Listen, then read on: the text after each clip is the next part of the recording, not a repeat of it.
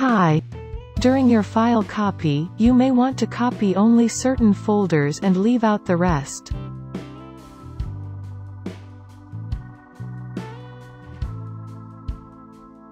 Select the files and use Copywhiz to copy them.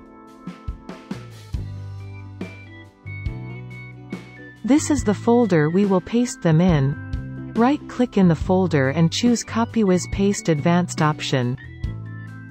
Click on the Advanced Settings tab. In this box, type the name of folder to be excluded from copying. Open the Preview tab to check before actually copying. We are now sure that the folder we mentioned will be excluded. Click on OK and paste now.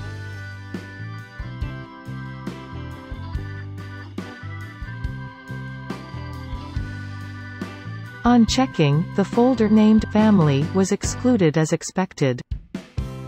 You can see how this feature can save lot of time and disk space, especially during backups.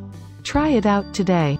Download Copywhiz for free from our website www.conceptworld.com.